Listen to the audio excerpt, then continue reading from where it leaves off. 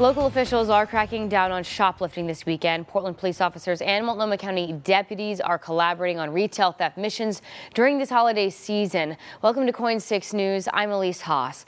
Police tell us that theft is always more common towards the end of the year. So Joyce O'Geary joins us with some of the results of the weekend's operations. These missions are nothing new. The joint retail theft missions have been around for years. So far, they have made 24 arrests, recovered 2 stolen cars, and more than $3,500 worth of stolen goods. The police are here to help. The police are here to stop criminal activity. That's the message from Sergeant Craig Anderson, who's part of the retail theft mission at Mall 205 and Gateway. The Portland Police East and Central precincts teamed up with Multnomah County Sheriff's Office. We see stolen cars, guns, drugs, and that's just a general interaction while our community is here trying to shop and get their groceries and get their items for the holidays.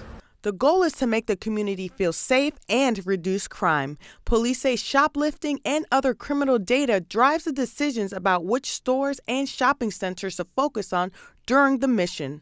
Theft suspects will go into the store and they'll be in there for hours. We spoke to someone who was busted but wasn't taken into custody. I ended up taking 3 items that I felt I needed really badly. I've been sick, kind of ashamed. I don't know, embarrassed. I'm just tired. I've been coughing all last night and didn't get much sleep. So I think it was just stress. It caused me not to think well, because I didn't really need to take those items.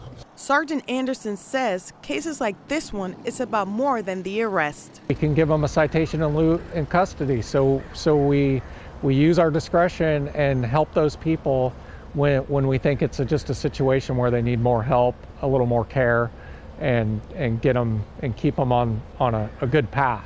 We'll get the results of today's mission later this week, and Portland police say more operations are on the way.